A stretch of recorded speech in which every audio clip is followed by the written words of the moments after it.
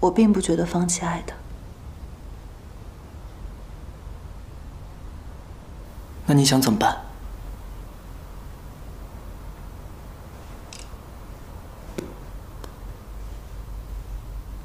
怎么办？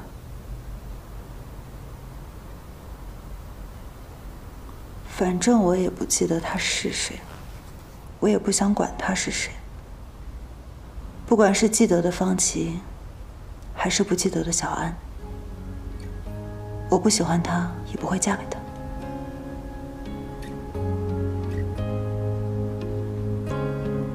我只想跟我喜欢的人在一起。微风吹拂倦了的面孔，月色朦胧，独自遥望星空。